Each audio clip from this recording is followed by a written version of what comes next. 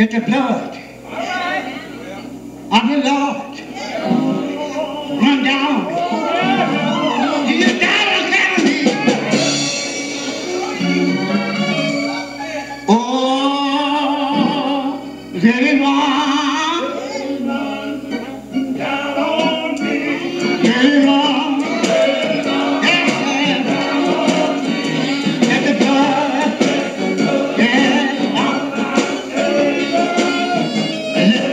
yeah, oh, let it run, yeah, let it run, oh yeah, let the blood, yeah, let it run, oh, let it run, yeah, let it run, oh yeah, let the blood of my Savior,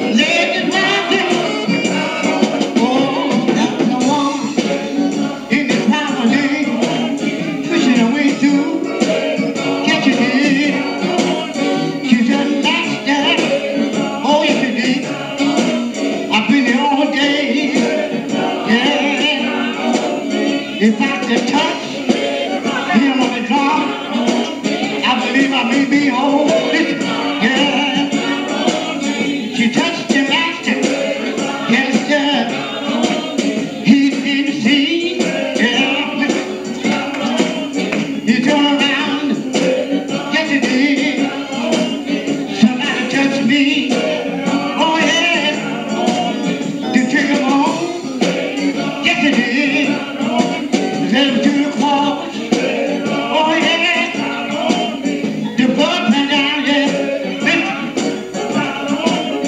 let the blood, oh yeah, I let it run, oh, let it run, yeah, let it run, oh yeah, let the blood of my Savior, let it run down me.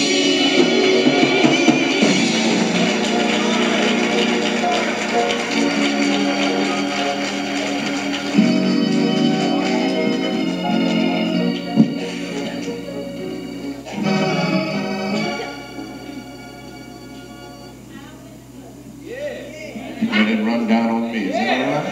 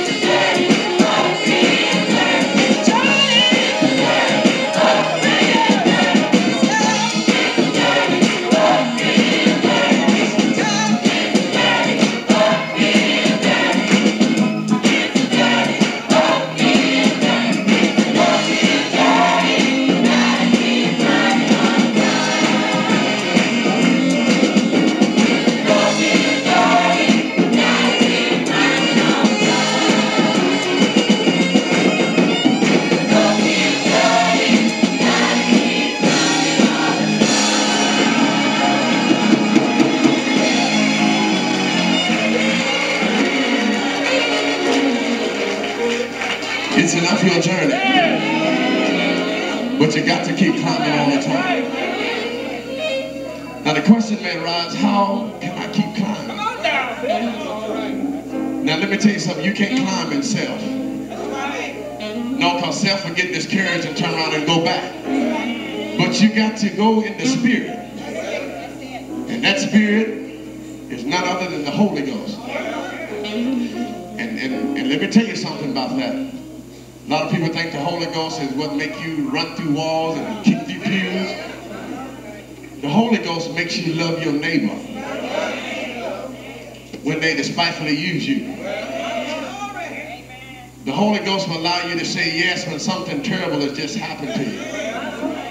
Okay? What are the fruit of the Spirit? It's love, joy, peace, long-suffering, gentleness, goodness, faith, meekness, temperance. And when you got those, then you got the Holy Ghost. Amen. This time we're called walk in the Spirit, not in the flesh, because this is the command of the Lord.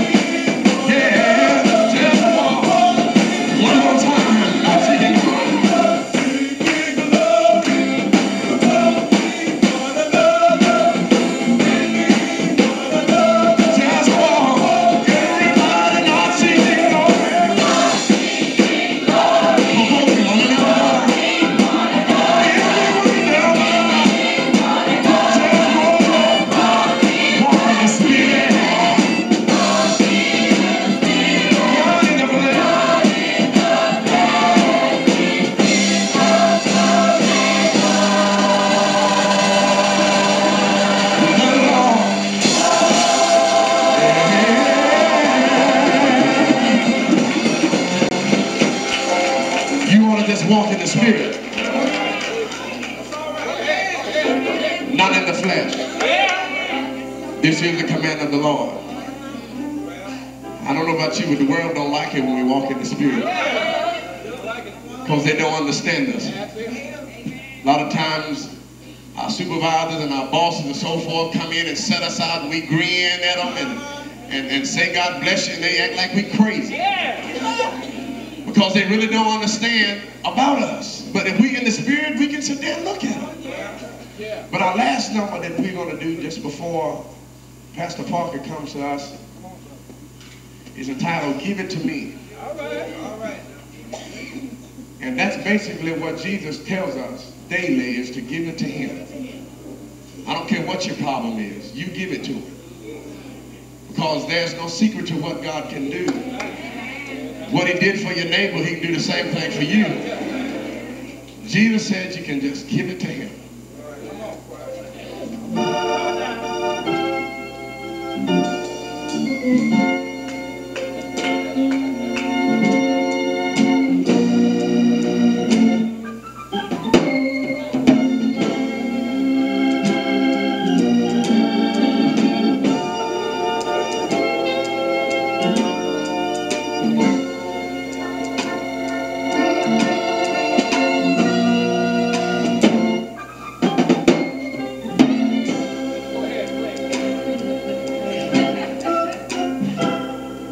If you have a problem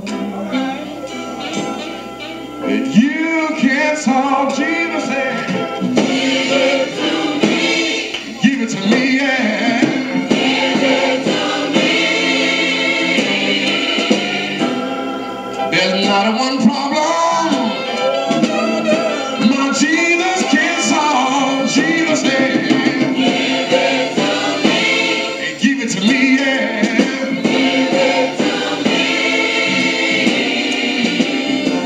There's no secret what God can do. What he's done for your neighbor, he'll do the same for you. Jesus said,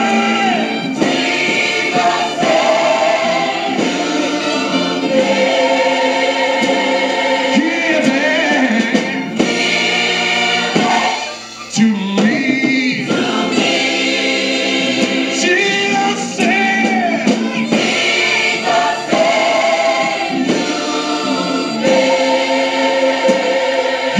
to me.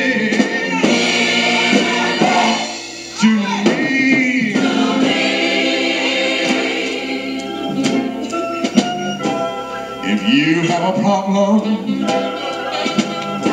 that you just can't seem to solve, Jesus said, give it to me. Give it to me, yeah. Give it to me. Just turn it over to Jesus. He promises to supply your every need. Jesus said, give it to me. Give it to me, yeah.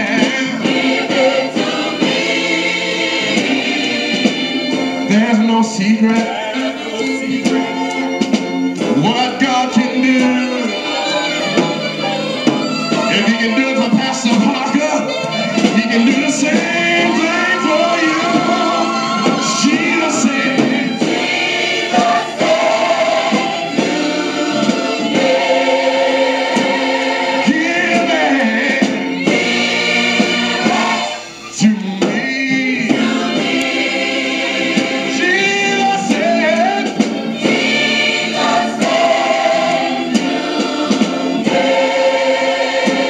give it to me.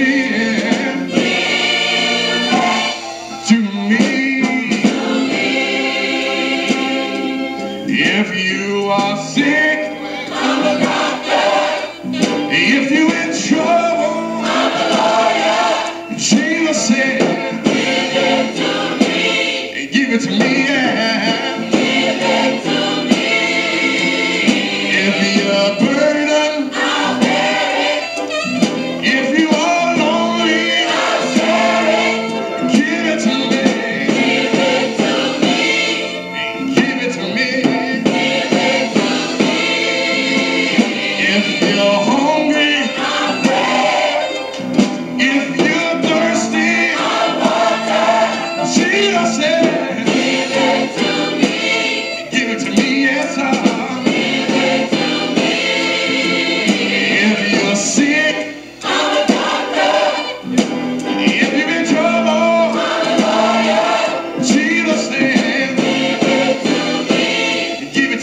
sir.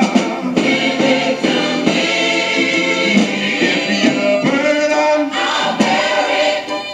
if you're lonely, give it to me. Give it to me, yeah. If you're hungry,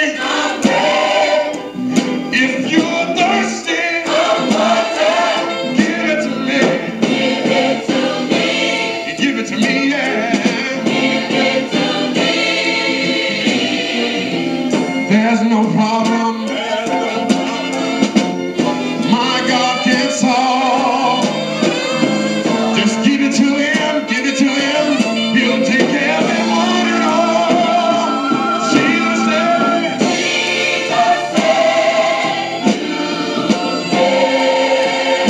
give it to me. Give it to me. I don't care what the situation is, you just give it to me. Something might be going wrong in your life, but you just give it. I don't care what it is to me. You might be going through financial problems, you just give it to me. Oh, Jesus said,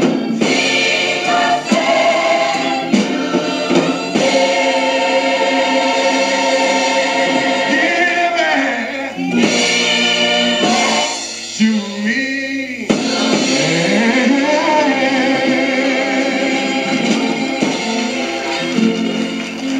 Jesus said you can. Give it to him. This time we're getting ready to prepare for the preach word. If someone out there is haven't totally given themselves to the Lord, all you have to do is just give yourself to him. And after Pastor Parker has preached, and you feel that you need Jesus Christ in your life, don't let the devil hold you back. Don't let your friends hold you back. Don't worry about what anybody's going to say, because they have no heaven or hell to put you in. But just give your life to Christ. And we're getting ready to sing Amazing Grace, how sweet the sound that saved a wretch like me. I once was lost, but now I'm found. Blind, but now I see. This time we'd ask that you always stand and sing Amazing Grace.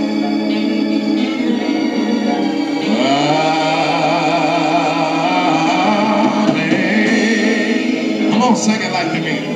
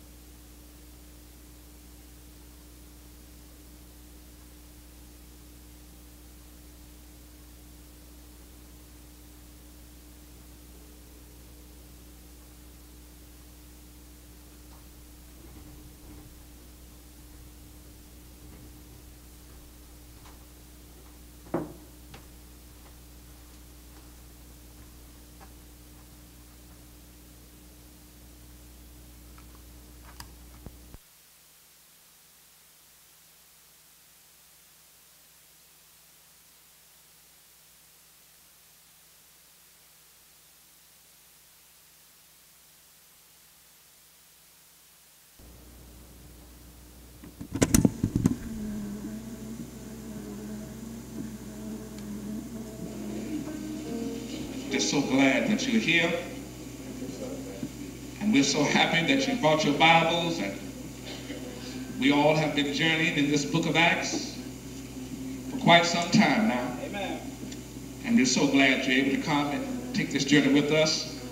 Acts the 13th chapter, beginning with the 13th verse and next verse only. It says, "Now when Paul and his company loosed from Paphos, they came to Persia in Pamphylia." And look at these scriptures, this verse here. "And John, departing from them, returned to Jerusalem."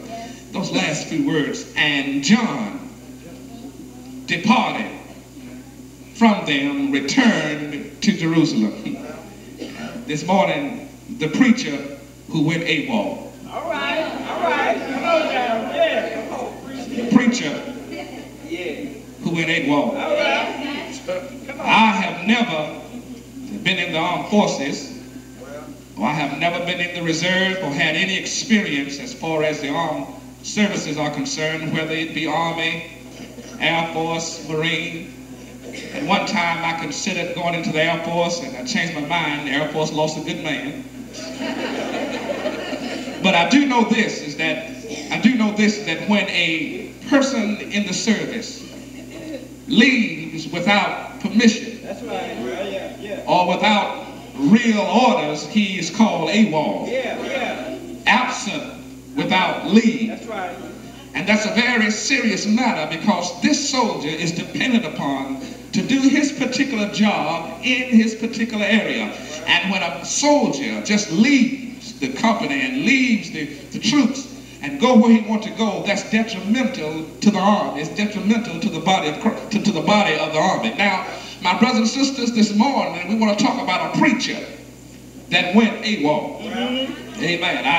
I never was in the army, but I remember I was about 18 years old, and I was looking for a job before I went off to college, and they had here needing 20 men, strong men. And so I went down in Little Rock, and lo and behold, I didn't know what kind of job that they had for us, and we met at this particular place, and we went, and they put us in this truck, and lo and behold, as we drove to a down by the railroad tracks, and there was a big freight car full of watermelons. And our job was to take the big heavy watermelons from Hope, put them on the truck, and in turn the truck would take them to the different places. It was hot, 100-degree weather, and those watermelons got heavier and heavier. And we started around 8 o'clock, and the man said at 10:15 you all can take a break. And at 10:15 I went AWOL. I never did come back. Amen. Amen. I went AWOL. Yes, I did. I went AWOL. And I did not even worry about the check. And you know, as I look at workers, and as I look at preachers, we all, those of us who are children of God, and it does not matter what your job may be, whether you may be preacher, you may be a deacon, you may be a Sunday school teacher, a choir member, a minister, you may be on the mission board, you may be a mother in the church, a choir, a youth director, but whatever your job may be, we all are workers for Jesus Christ. We're workers.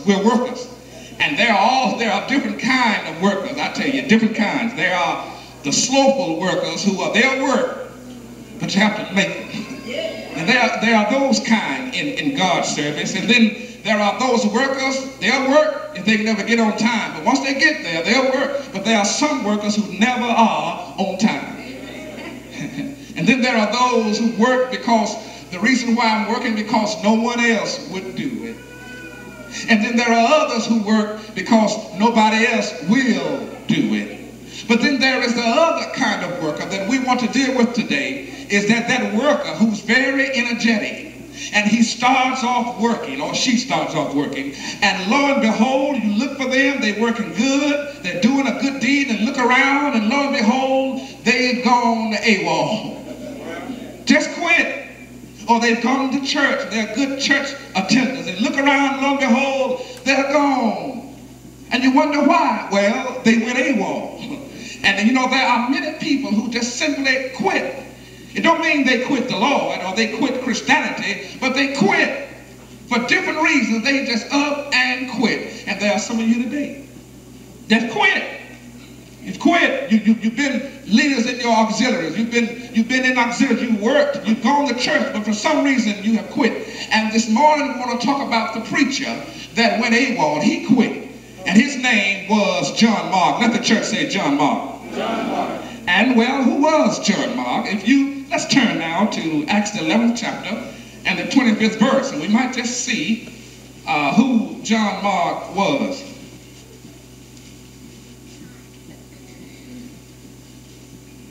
Amen.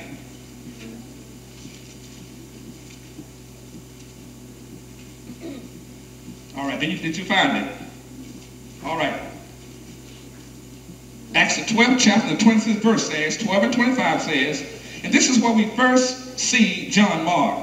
I want to look at this fellow today. And Barnabas and Saul returned from Jerusalem when they had fulfilled their ministry, and they took with them John, whose surname was Mark. So we see here, the first mention of this preacher was when Paul and Barnabas went to Jerusalem, and while they were there, they brought this young preacher back to Antioch with them. And then let's look at Acts the 13th chapter and the 5th verse. We see him again in another role. In Acts the 13th chapter, the 5th verse says, and when they were at Salamis, they preached the word of God in the synagogues of the Jews, and they had also John to their minister. And so we see here that Barnabas and Paul were on a missionary journey, and they took this young preacher with them, and his job was simply to assist. His job was to help Barnabas and Paul in whatever job that they had him to do. He was a helper, and he did a good job, and they needed him. But lo and behold, in Acts the 13th chapter and the 13th verse, we read these words, and John, departing from them, returned to Jerusalem. He quit. He quit. That's what he did. He was a good worker. He was a great help. I'm sure he was enthusiastic.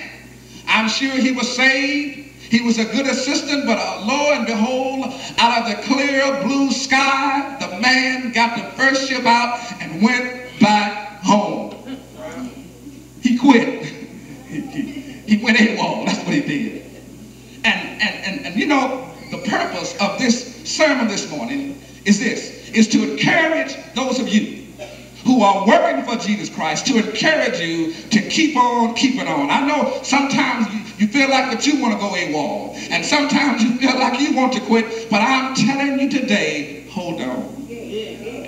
And also the purpose of this sermon today is to let those of you who have quit, to let you know that your job is not over, because just like John Mark, although he quit, he came back, and he was a great instrument in the hands of Jesus Christ. Now, the question is today, why did John quit? The Holy Spirit does not say. And St. Luke is the author of this book, Acts, and I don't mind you taking notes, it's okay. Because I believe every sermon ought to be instructive, and if there's something I say you need to take down, it's okay. It's not a sin to bring a notebook and pencil on Sunday morning. Let the church say amen. Amen. And so the Holy Spirit does not say why John quit. And so all I can do this morning, just for a few minutes, is to just suppose different reasons why he quit. Well, I believe that maybe Mark quit because he lost heart, or he lost courage while he was helping Barnabas and Saul. He lost courage. Now, while he was there in his hometown of Persia, he was okay. But the Bible says here in verse 13, it says, now when Paul and his company loosed from Paphos, they left Paphos, they came to Persia in Pamphylia. And what happened there was, they said that when you would go into Pamphylia, there would be great mountains before you. And Barnabas and Saul and Mark had to climb those mountains to get to the next stop. And no doubt, Mark began to think, now, we got to climb these mountains. And I know it's dangerous, and I know it's going to be hard, and we might run out of food. And I believe that when he thought about the hard times he was going to have, He simply lost courage and quit and went back home. All right. And there are many people in the church who have worked, and as soon as they smell trouble coming, or as soon as they think that something is going to happen to make them look bad, they quit. They quit. And you look for them, they look around and say, where's brother so-and-so? Well, he didn't come to meet the other night. Where is he? He's gone AWOL. He lost heart because he sees he's going to see a confrontation, and he quit. Maybe that's the reason John quit. Another reason why that I believe that he probably quit was because he became homesick. Homesick. After all, folks, he was just a young preacher. And I forgot to tell you, he was the son of a rich woman by the name of Mary. Mary was a rich woman, and she had a big house. And the reason why I know she had a big house was because when Peter was in prison, the majority, a lot of the church members went to Mary's house to have a prayer meeting in her house. She was a rich woman, and more than likely, when Mark saw the hard times they were getting ready to have, he contracted a disease called homesickness, and he wanted to be with Mama. And you know, I have found out that we would have much better workers today if they were not so concerned about home.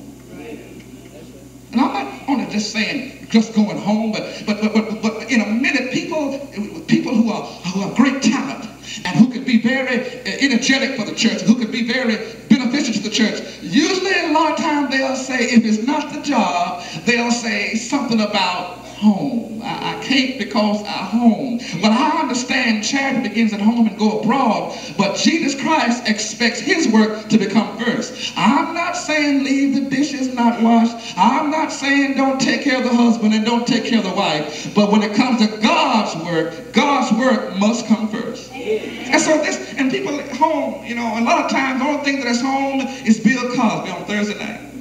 A lot of times the only thing that's at home is the VCR or a comfortable couch where you can lay down and recline. But the point I want to make is that we can be so concerned about our earthly home until we forget about preparation for our heavenly home. Sometimes we let friends and acquaintances keep us from serving the Lord the way we want to. Or we come in here for a while and we say, yes, I thank the Lord and he's been good to me and I'm going to go all the way. And then all of a sudden you begin to think about the friends. I wonder what they're doing now. Or this time last week. And all of a sudden you say, well, I'm not going to do it. I'm just going to see what they're doing, you know. And next thing you know, you're back with the friends and the work of the church is undone. Some of you have quit today because you're homesick and because of your friends and your acquaintances.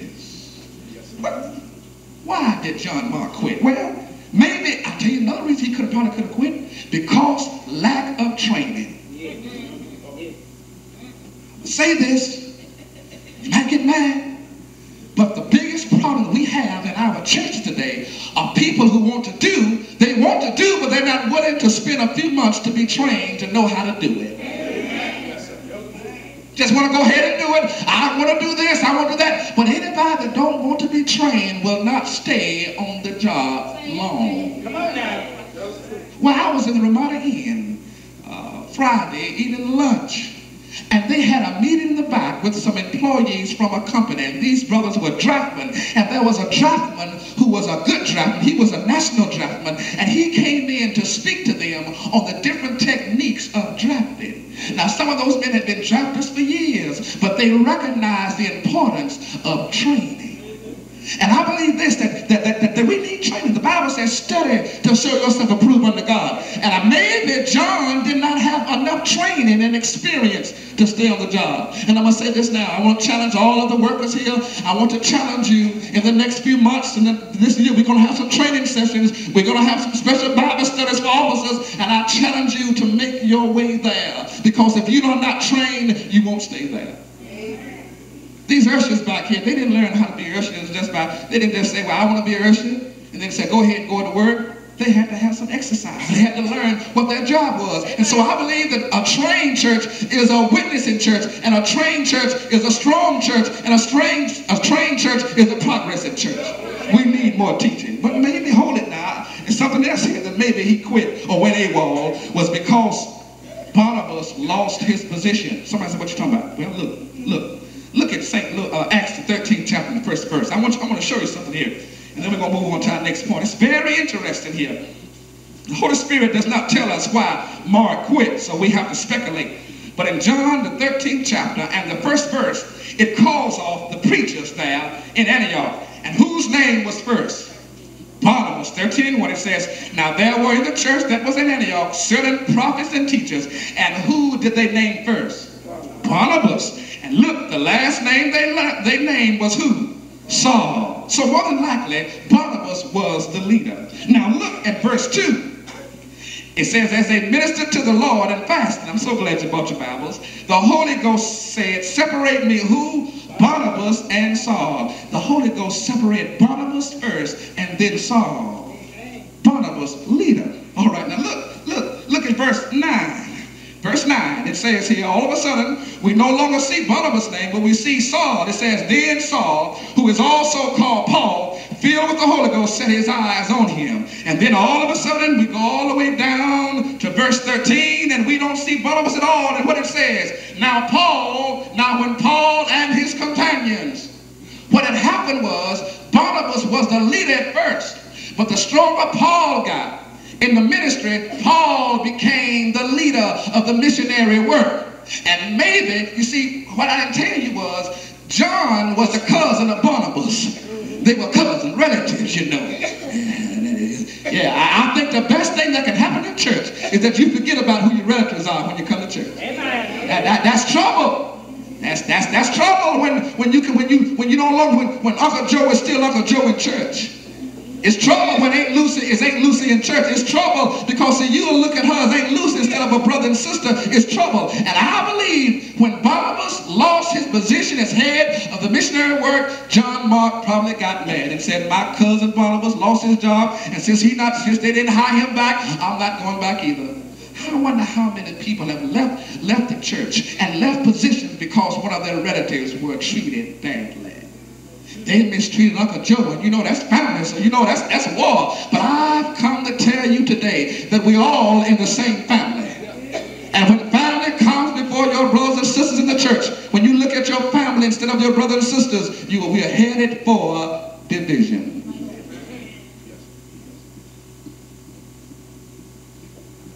And then maybe, I tell you really, why he probably left. Because he got discouraged. Let the church say discouraged. Man of a story. Satan had a rummage sale. I like rummage sales. How about you? And Satan had a rummage sale, a yard sale, and he had all of his tools of his trade out. He had lying, and he had envy, and had all of his tools. And they were so shiny and bright. And people were passing by to try to buy some of the tools that Satan uses. But there was one tool there that was dirty, well used, it was worn out. And someone said, all of these other tools they're usable, but they're so clean. But this tool here, it seemed like that you've used this one more than any other. And Satan said, yes, that's my #1 tool. When I use this, I can usually get a Christian. I can get them to stop working when I use this tool. And they said, what's the name of that tool? He said, this tool's name is discouragement. If I can get them discouraged, if I can get them upset, if I can cause one of their brothers and sisters to say something to them, to make them mad or to hurt their feelings, I can usually get them. They'll quit in a minute. And I wonder how many of you here today have quit your position in church, have quit your responsibilities because some other brother and sister upset you. And since you got upset, you just left the whole thing and said, I'm through with it all. They can have it. When you do that, that's nothing but Satan. You see, it's a mighty bad thing. The Bible tells us in Matthew 18, when a brother or sister offend you, you're supposed to go to them. And so we see here, my brothers and sisters, there were many reasons why possibly that Mark left. But the question I want to ask is that, what kind of effect did it have on the missionary work? What happened when he quit, when he left? I'll tell you what happened. Guess what happened? The work did not stop. I better say that. When he left, I don't know why he left, but all I know is he took the first boat back to Jerusalem. But when he left, Paul and Barnabas kept on preaching. Souls were still saved. Churches were still organized. And the work kept on going. God's program is bigger than one man. God's program is bigger than one woman. I don't care how big you are. I don't care how influential you are. The church can do without you if you don't want to work. I know that's right. Now, I'm not saying the church won't be hurt. And I'm not saying the church won't be affected, because everybody is important. But what I'm saying is that although the church might be hurt, the work will go on. Give you an example. Can I get a bucket of water? I'm going to get a bucket of water right now, if you don't mind. I have a bucket of water. I'm going to put it here on the pulpit. And I'm going to stick my hand down in the water. It's in the water now. I wonder, when I take my hand out of this water, I wonder what the water going to do. I wonder, is that going to be a big hole? Let's see. I know it's going to be a big hole, but that water can't do without my hand. Lo and behold, I take my hand out of the water, and guess what happened? Water just kept on coming and covered up. You can't tell my hand was ever in there. God's work will go on, regardless of whether you stay or not. His work will go on. And when Mark left, souls were still being saved. Now, but I will say this. Turn to Acts 15. This is the teaching. Acts 15. Although the work still went on, it still had an effect on the missionaries, Barnabas and Paul. Look, Acts 15 chapter, 15th verse, 15th chapter, and the 36th verse. Some of you are looking at this for the first time, so let's look at it very carefully. Although it did not stop the progress of the church, it still had something to do with the fellowship of the church. Because there was a big argument over John Mark leaving. Look here at verse 36. It says here, in verse 36 it says, and some days after, Paul said unto Barnabas, let us go again and visit our brethren in every city where we have preached the word of the Lord, and see how they do. In other words, what Paul was saying to Barnabas was, hey Barnabas, we are through with our missionary journey now, and I have an idea. Let us go back to all of those churches where we went, and let us see how they are doing. And John had gone, Mark was at home, and guess what Barnabas said? Barnabas said in verse 37, Paul, yeah, what about my cousin John? I know he left us a few months ago, but you know, he's a pretty good old boy. Why don't you just let him come along with us this time? Verse 37 it says, and Barnabas determined to take with them John, whose surname was Mark. Although that John Mark had left them, Barnabas, his cousin, still wanted him to go. And Paul said, no. Oh, it was an argument. And I have a surprise for you. Some of you might didn't know, Christian folks argue sometimes. These were men, yes, they were holy, but they were men. And men, they should have settled this in a different way. But they had an argument, and they had a heated argument. And Paul said, I do not want that quitter here with us. No, he left us one time, and he might leave us another time. I don't want him with us. And I tell you, when you quit sometimes, it makes your brothers and sisters doubt. And when another job come up, they're a little funny about giving you. Don't you ever be pegged as a quitter, because it'll hurt your progress. It'll hurt you getting a job for the Lord. Paul didn't want it. Paul said, in so many words, Paul probably said, now, if he deceived me the first time, it's his fault. But when he deceived me the second time, it's my fault. I don't want him working along with us. No doubt Paul probably said, any man that takes his hands and put it to the plow and look back is not fit for the kingdom. I don't want him, because he went back home and left us out there by ourselves. No, I don't want him. They had an argument. They had an argument, I tell you. They had an argument, and I guess how they settled it. They never settled it. They got so mad until they split up. Paul left and got a young preacher by the name of Silas, and Paul went somewhere else. And Barnabas said, well, since we can't agree, I'm going to get Mark anyway, and I'm going back down to Cyprus. And they left and went on their own. John Mark caused a split. You didn't know that Paul did that, did you? Yes, he got mad. And they did not make up till many years later. John Mark caused a split. Paul went his way, and Barnabas went his way. Paul said, I don't want him. And Mark and Barnabas said, we got to have him. And they split. Lord have mercy. They split. And I tell you, who was right? I'm going to leave that to you. Who was right? I don't. Was Barnabas right for wanting Mark to still come with them?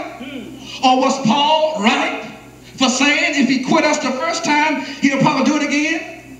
Well, I said like this. Paul was right.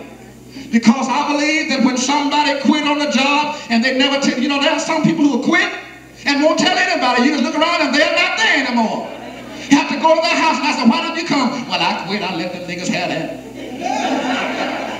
Well, you know that's the way we talk. Don't look at me that way. That's the way we talk. I'm not going to take it back because you know how we talk. I'm going to let them have it all.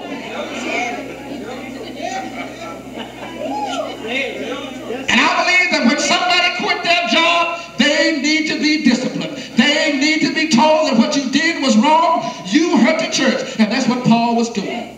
He didn't bite his tongue. He said, no, I don't want him. I believe that when somebody quit, they need to be disciplined. But I also believe that Barnabas was right. Because he was willing to give Mark another chance. Better hear me today. It's all right to discipline somebody. But you need to be willing to give them another chance. Oh, I tell you today, some of you ladies here who learn how to wash dishes, some of you broke a many dishes trying to learn how to wash those dishes. And I'm sure that when you broke that dish, Mama could have told you, don't you wash another dish. I'm sure you would have been happy, but she gave you another chance. Yes, she did. Yes, you broke the dishes. You broke the dishes, but she gave you another chance. And I need to tell you today, Christians make mistakes. We make mistakes. We fall down sometimes. And we need to learn to love each other and give each other another chance. If they are repentant, if they are sorry for what they've done, train them, love them, pray for them. But by all means, give them another chance. So I thank God for Paul. I thank God for Barnabas because Paul disciplined him. And Barnabas gave him another chance. So I believe today that Mark was helped by both of them. Now, my brothers and sisters, what I want to say today is that Jesus gave us the example of how to treat those that go AWOL. I remember in the book of St. Luke, the 22nd chapter, the 31st verse, when Jesus was with his 12 disciples. And when they were there in the upper room having the Lord's Supper, I heard Jesus tell Peter, beware, for Satan desires to sift you as wheat. But I'm going to pray for you. And then I heard, and he said, Peter, you're going to deny me. And not only are you going to deny me one time, but before the cock crows one time, you're going to deny me 3 times. And I heard Peter said, no, Lord, I'll never deny you. I'm willing to go to prison for you. I'm willing to go and even die for you. But a few hours later, there outside of the courthouse, somebody walked up to Peter and said, oh, you must be one of those disciples. And I heard Peter go AWOL. Peter deserted, said, no, I'm not one of those disciples. He said it 3 times and he talked against Jesus Christ and he denied that he ever knew the Lord. And then that time the Bible said that Jesus looked on him and Peter became very sorry. But that's not the end of the story. A few days later, when Jesus rose from the grave, he called for all of his disciples. And I believe that Peter came there last. Peter was probably sad because he knew he had done the Lord wrong. And I'm sure he walked in there with his head hanging down. But all of a sudden, I heard Jesus say, Peter, oh, Peter, do you love me? And Peter said, yes, Lord.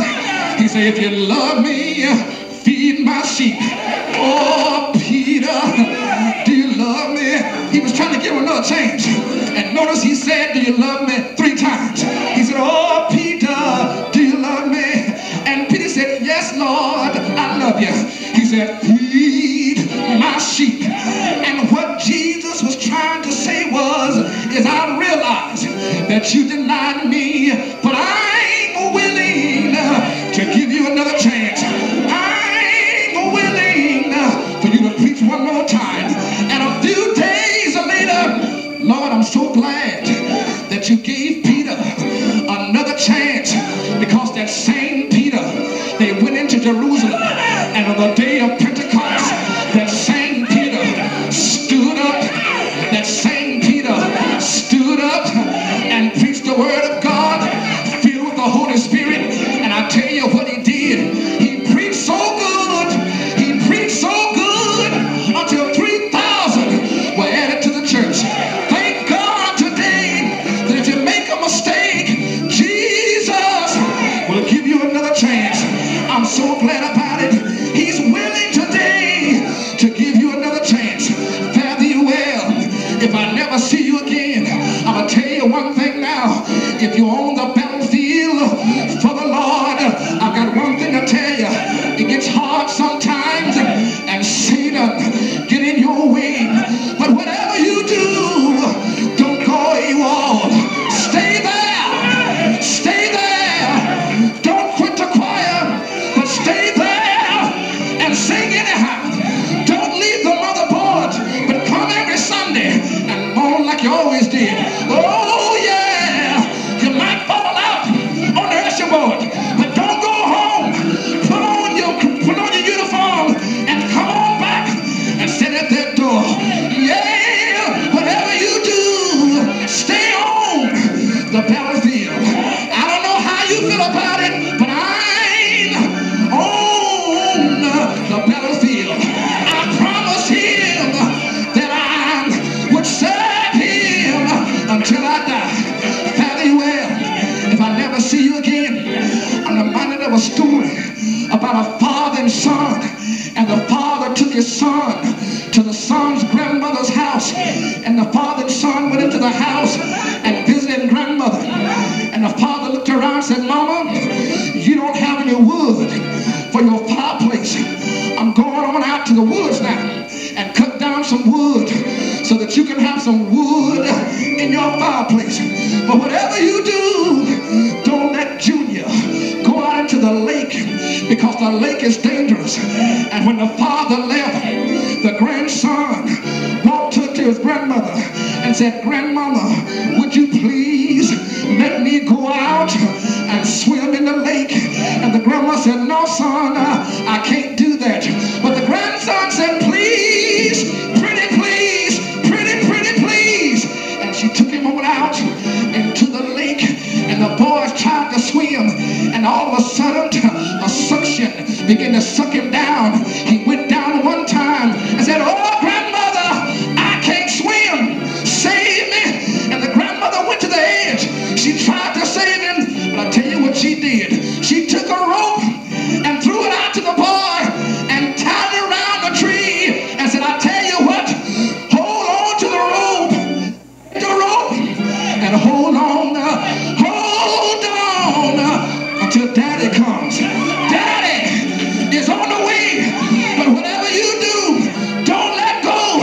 Hold on until Daddy comes. And what I'm trying to say today is, those of you who are working for God, you might want to quit. But one of these old days, Jesus is coming back. Hold on. Hold on. Oh, hold on. Hold on. Hold on. Until one of these days. Don't quit and don't give up. I'm so glad that Jesus never quit. We got a good example. Jesus is my example. He never quit. No, no, no. He never quit. He was born in Bethlehem. They tried to kill him, but he never quit. Let the church say amen. He went into the wilderness, and Satan tried to make him quit, but he never quit. And one Thursday, he knelt down and saw the cup, and something said, don't you down the cross. But I heard him say, I can't quit, not my will, but let thy will be done. Jesus went on up to Calvary's cross. They hung him high, and somebody said, come down and save yourself and us too. But I